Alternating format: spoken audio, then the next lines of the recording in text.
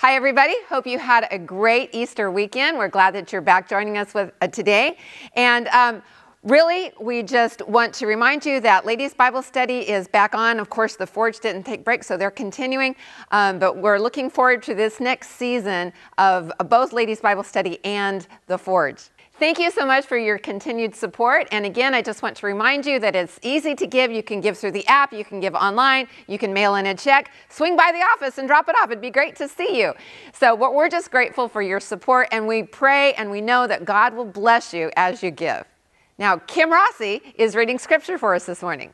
Hey everyone, today after second service, we are having a volunteer meeting for those of you who are interested in helping out with our Foothills Kids Day Camp. If you're looking for more information to maybe see how you can help, please join us after second service for the meeting. We'll see you there. Bye.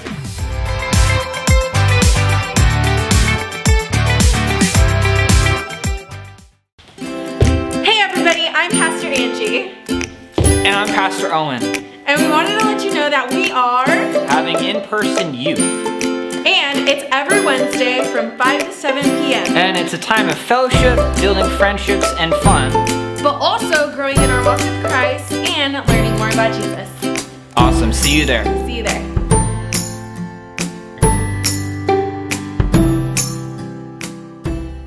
So on Monday, April 12th, we're starting a series from 7 o'clock to 8 o'clock called Pathway to Peace. And we would love for you to come. It's going to be a relationship series. It's going to last about 7 weeks.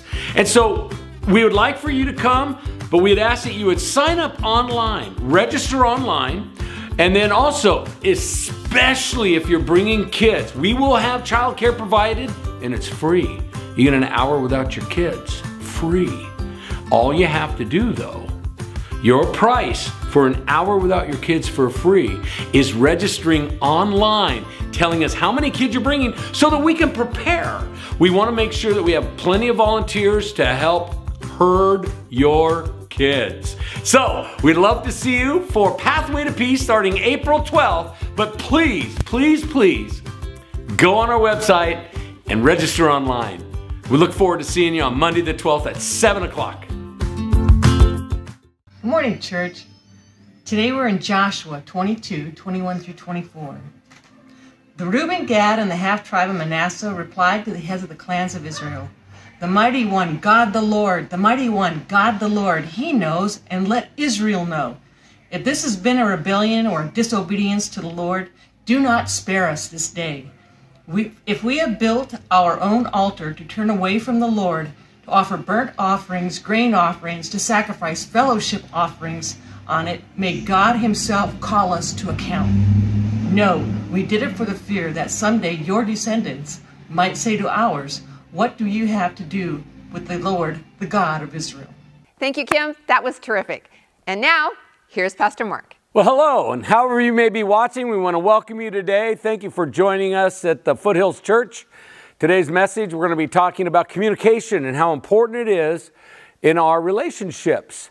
I'm speaking on this message especially because tomorrow, on Monday, the 12th of April at 7 o'clock, we are going to be having a relationship series, a marriage class, if you will. And you're all invited, whether you're married or not, or if you're single, you're all welcome to come because it's about relationships, and so everyone can take advantage of this class. Starts at 7 o'clock. Child care will be provided, and you'd all be welcome. Just go on the web page, and you can sign up, and let us know how many kids you're bringing. If you're going to bring some kids, we'd love to have you. And so I want to thank you for coming. I also want to say that we've started this Sunday. Well, Easter Sunday we had 2 services, and this Sunday we have service at 9 o'clock that goes to 10, and we have a service that starts at 10:30 that goes to 11. And so, you know, with the vaccines becoming more available, people getting their shots, herd immunity happening, numbers are starting to decline, maybe you feel that it's safe to come. I want you to know that our in-service worship time is safe. And you know, we're just trusting in God for this virus to end. But if you haven't been to church in a while, There's nothing like the live service. There's just nothing like being in the presence in the house of the Lord. And I know that you have your time with the Lord there and during this message, and will continue to be available for you. But I want to encourage you, come out. Come out and be a part of our live service as well, the in-person service at 9 o'clock or at 10:30. All right, let's bow our heads and have a word of prayer. Jesus, we want to thank you again for last week and Easter and all that you do in our life and all that you have done for us. You not only died on the cross for our sins, but you rose again, removing for us the sting of death. And so death no longer has this great hold over us because of your resurrection from the dead, proving that you're alive and that we will live with you, those of us who give our hearts to you. And we want to just thank you, Lord Jesus, again, for who you are in our life and what you've done for us. In Jesus' name, we pray for an anointing over this message. Amen. So, we need good communication. Communication is so important. Everything begins with communication. In John 1:1, John wrote this about Jesus. In the beginning was the Word. Why did he use the word to describe Jesus? Because Jesus came as the ultimate perfect communication of God to man. And so in the beginning was the Word, and the Word was with God, and the Word was God. And then in verse 14 he said the Word became flesh, made his dwelling among us. Why? So that we could know, because communication is so important to know. So we can be sure of who God is because of Jesus and his presence on earth and in the Word that we have, the Word of God that we can read. But without communication, people are left to assumptions, and assuming causes problems in all relationships. Assuming causes problems. Assuming causes problems in your home. Assuming causes problems at your job. Assuming causes problems in your neighborhoods. Assuming causes problems in marketplaces and in stores. Wherever there's assumptions, there's problems. And we're going to go to a story in Joshua chapter 22. Joshua was the leader of Israel after Moses passed away, after Moses died. He is the one, Joshua, who led the tribes, the 12 tribes of Israel, into the promised land, and they went to war against the people that were there. God used Israel as a form of judgment against sin and wickedness, and in doing so also gave them the land that he promised to Abraham and his descendants. And so they had been at war and had been going through the land, purging the land of evil for some time. And now these 2.5 tribes, Reuben, the tribe of Reuben, the tribe of Gad, and half of the tribe of Manasseh, were allowed to go back east of the Jordan River to the land that they had got earlier in battle with Moses. And so here's the scripture.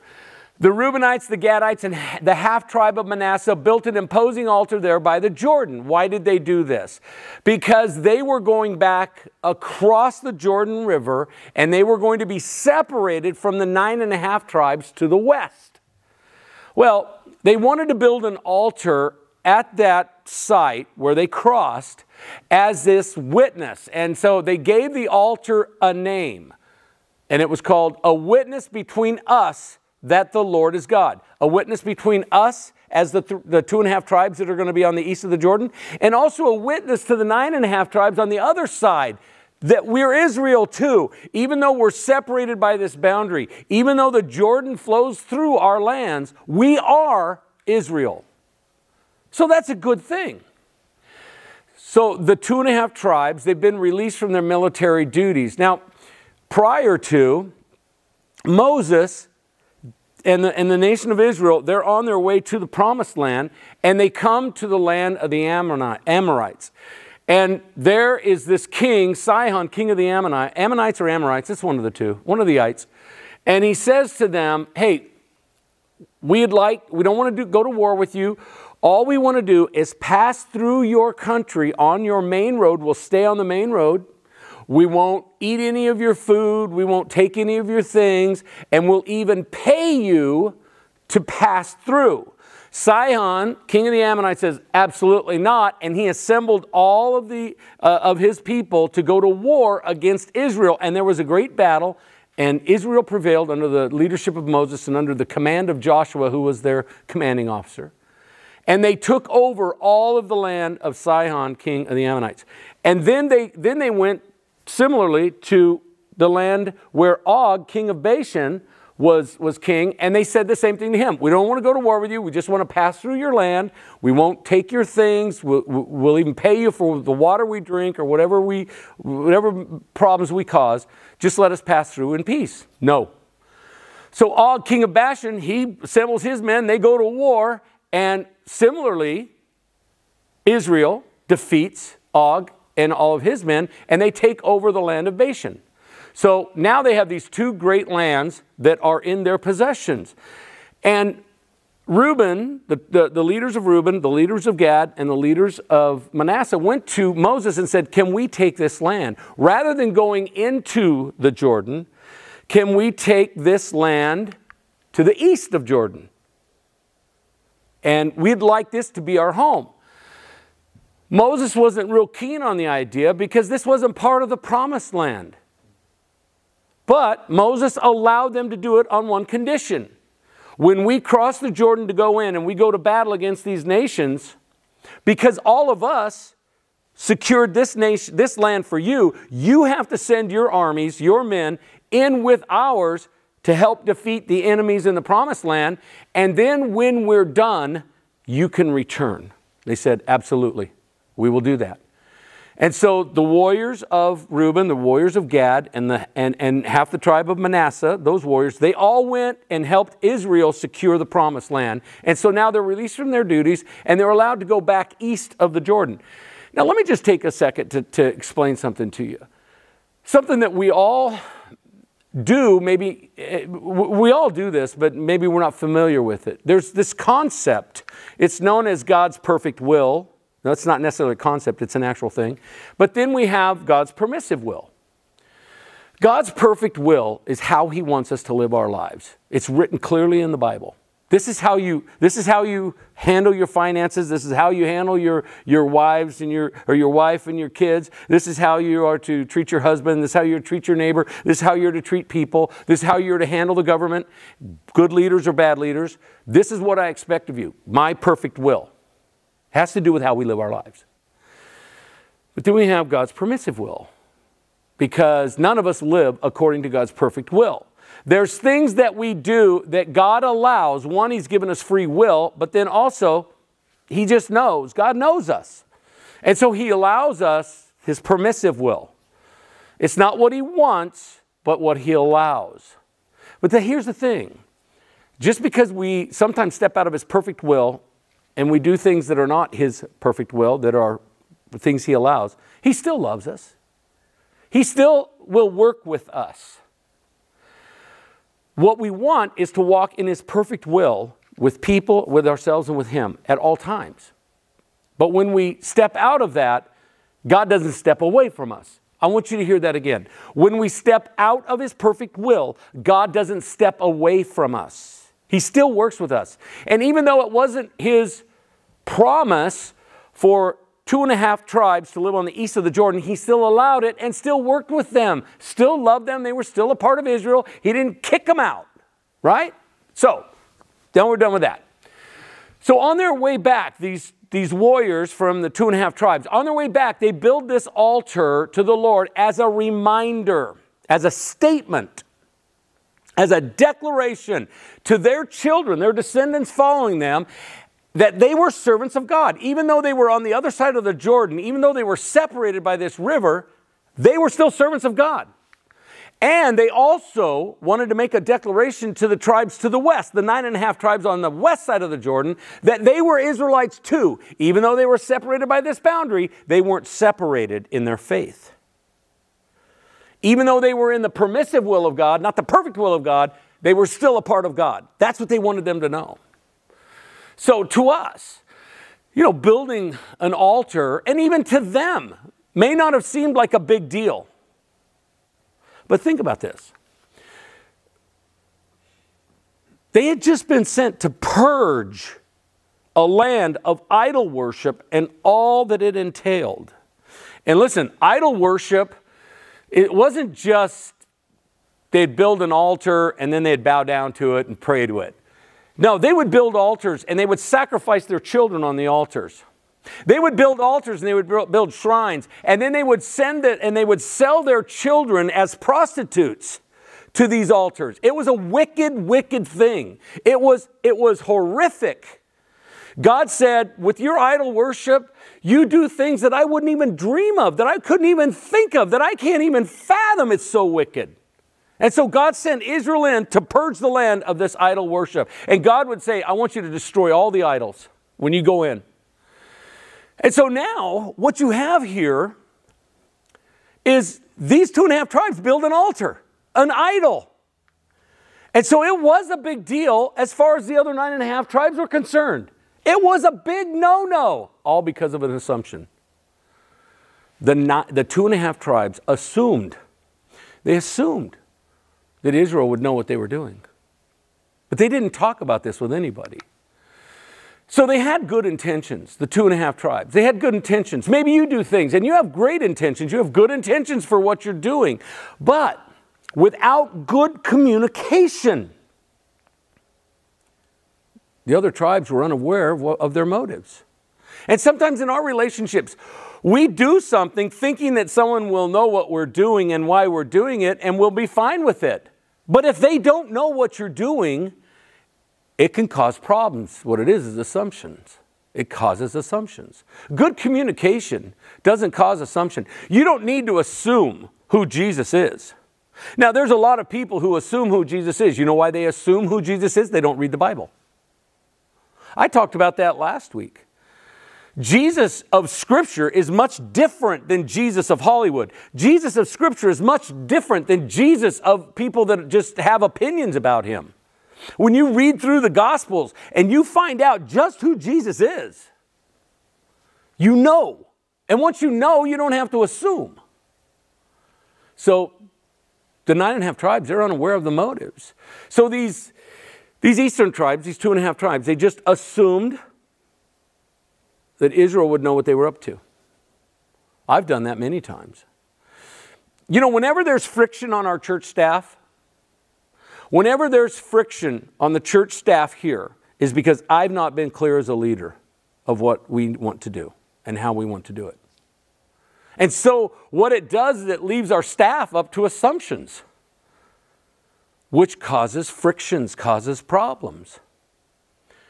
But whenever I've been clear about something, it usually settles the friction. Once people know, once you know in a relationship and you're sure, there's confidence. You know, they didn't. These 9.5 tribes, they didn't.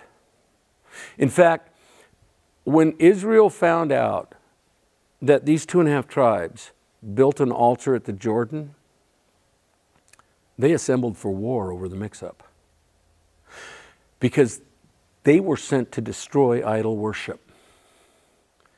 And their own people had so quickly broken faith with God that they built an altar. They were going to be idol worshipers after just going to war over idolatry. So they assembled this 9.5 tribes. This was a big deal. If only the 2.5 tribes would have spoken up. If only they would have said to Joshua, we want to thank you for releasing us to go back home. Here's what we want to do. Joshua and maybe the elders, they bring the elders, the 9.5 elders, you know, the other tribes. And they said, this is what we want to do because we're going to be separated by the Jordan. We don't want down the road for those of you on the west of the Jordan to say, we don't belong. We don't, so can we erect an altar that's a reminder, not something we worship, but it's a reminder that we worship. It will be like this milestone. This is what we did. And this is who we are moving forward. And I'm sure that the other tribes and Joshua would have said, you know what, that's a great idea. Let's go. We're going to go with you. And we're going to do a celebration together. that even though you're separated by the Jordan River, you're still a part of us. And they only spoke up and said, this is what we intend to do. What do you think? What do you think, Joshua? So immediately, because they assembled for war, they sent elders to the 2.5 tribes and they said, how could you break faith with God, with the God of Israel like this? How could you do this? How could you turn away from the Lord to build yourselves an altar in rebellion against Him now? Now, why do they say now? After all that we did to purge the land of the promised land, now you go and do this? You break faith and turn away from God so quickly? And this is what Moses had warned you about. He warned you that on the east side of the Jordan, if you weren't with the other tribes, it's going to be more difficult for you to follow God. It's more difficult to follow God in the permissive will than it is in His perfect will. How could you do this? See, but now these other tribes, they had their share of presumptions as well. You know, they assumed so quickly, didn't they? So quickly they judged that the 2.5 tribes broke faith with God, which they hadn't. They hadn't broke faith with God. In fact, they were doing this as a statement of their faith. The very thing they were intending to do, because they weren't clear, caused a mix-up. A big mix-up. They hadn't broken faith with God, but it looked like they had. There's a lot of things that we do when we're not clear. It looks one way to us, it looks another way to somebody else. If we just speak up and be clear about what we're doing, then they'd go, okay. See, they concluded that they needed to be dealt with. That's why they assembled for war. And so without communication, both sides, the 9.5 tribes, and there would have been casualties on both sides if they'd gone to war. Both sides would have been injured by this. And it may have caused a greater divide than the Jordan River. Everyone's in peril without good communication. Everyone in a relationship. Your kids are in peril when you're not clear, mother and father, about what you expect from them. Husbands and wives, your marriage is in peril when you're not clear with one another. When you don't speak up, when you don't talk. Companies are in peril. Companies are in danger when they don't communicate with their employees and their staff and their customers what's expected. It's important. It's so important. And the trouble begins with not knowing. This is why so many people are in trouble in their lives and away from God, is they don't know God. And they don't know God because they don't take the time to know God. And so they're left to assume what they think, or they rely on others' assumptions of God. So rather than being informed with truth, you're left to make up your own opinion. You're left to form your own opinion. And we know about opinions. They're like noses. Everyone has them. And they all smell. Truth firms up relationships. Communication, speaking truth, sets boundaries, and it clears all the muddied waters. Assuming causes problems, but clarity clears them up. This is what the 2.5 tribes said to Joshua and the elders that assembled. No. We did it for fear that someday your descendants might say, what do you have to do with the Lord, the God of Israel? We did it as a protection. We did it to be clear to our people. They just weren't clear to the 9.5 tribes. They wanted to be clear. They wanted this altar to clear up any dispute that they were followers of God, even though they were on the wrong side of the Jordan. They didn't clear it up with the other side. And that's the thing. Clarity has to be clear on both sides. On both sides. Make yourself, don't just be clear with yourself, because this other person may not know. They may be forming an opinion because you're not clear. So all it took to avoid a war was a simple yet courageous conversation. Why did it take a courageous conversation? Why did I put the word courageous in there? I thought about this, and I really think that the 2.5 tribes, Reuben, Gad, and half of Manasseh, they knew that they were on the wrong side of the Jordan. They knew that. Moses told them that. Moses told them, no, no, no. You should go with us. We would be stronger together than if we were separated. The 12 tribes would be stronger in the promised land. We might have a little less land, but we would be stronger to retain it than if we are broken or divided.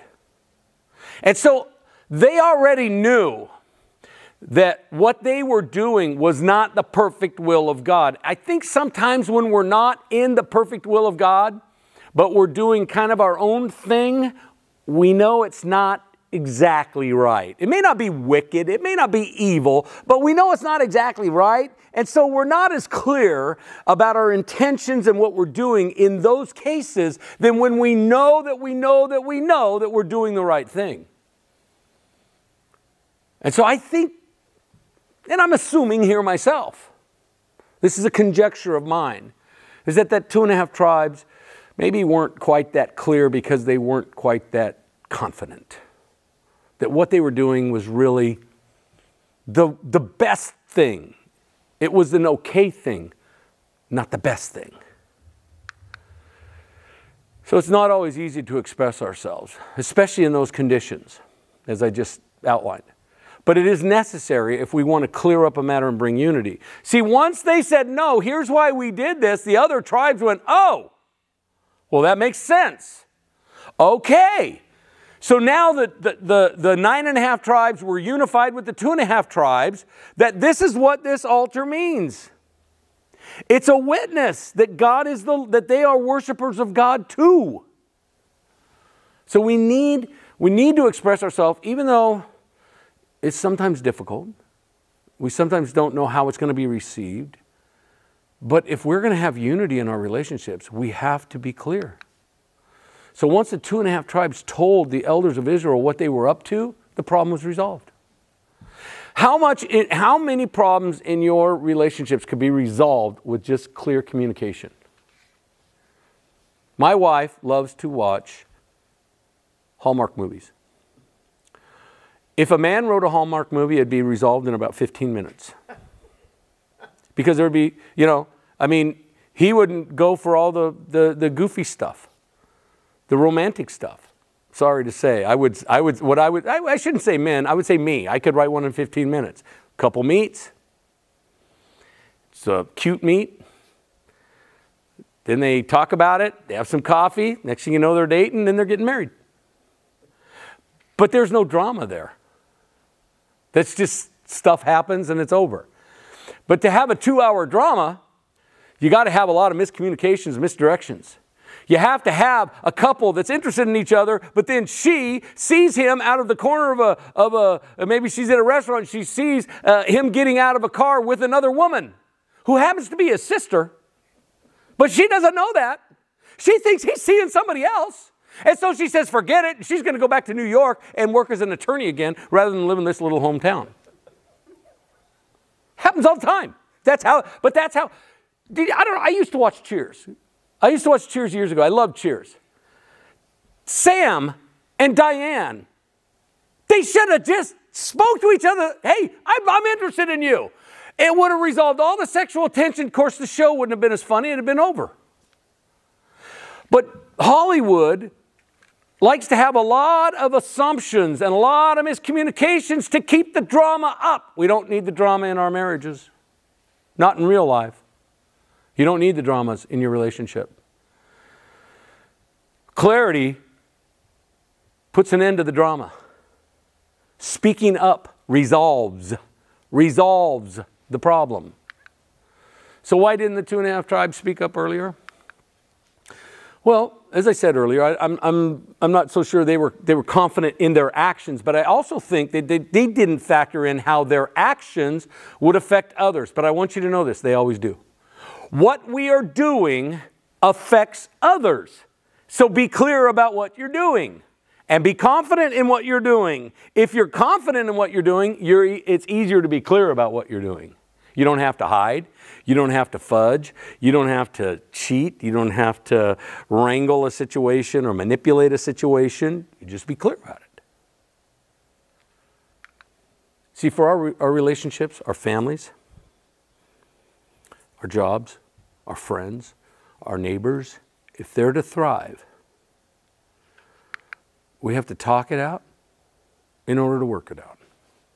We have to talk it out. Be clear. Speak up. If you're bothered by something that your spouse is doing, find a good time. Pray about it before. Find a good time, sit down and say, can we talk about something? Joni's done that with me numerous times. I've had to do that with her once. She's had to do that with me hundreds.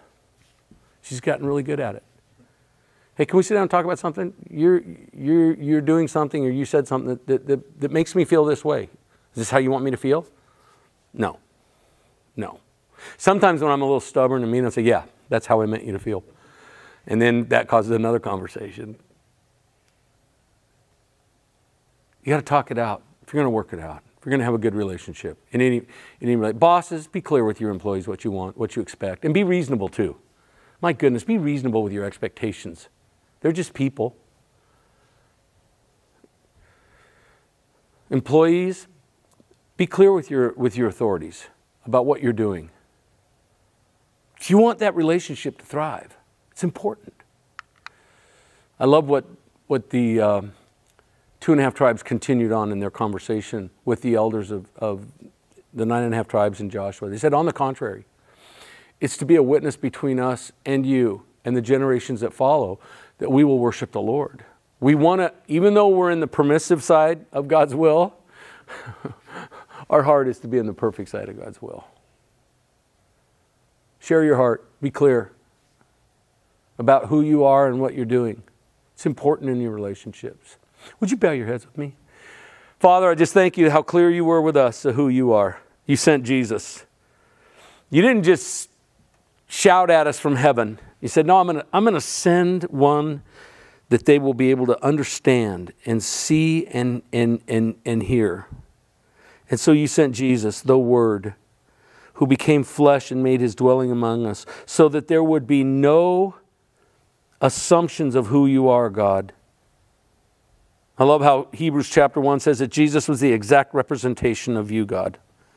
Jesus, I thank you for being so clear with us, your message, so clear with us about how we are saved, so clear with us about how we go to heaven, so clear with us about how we're to love one another, so clear with us about how we're to forgive, so clear with us about how we're to serve, so clear with us about how we're to engage with people. And you not only told us, you showed us. And as Peter said, you left an example that we should follow in your steps. That's how clear you were. So Father, there should be no assumptions on our part of who you are and your intentions in our life, because you've made it so clear to us. We want to thank you how you model that clarity in order to bring us into union with you. In Jesus' name, amen. Thank you so much for being a part of today's message, and God bless you. Tomorrow night begins our relationship class. Love for you to come, 7 o'clock. Have a great day.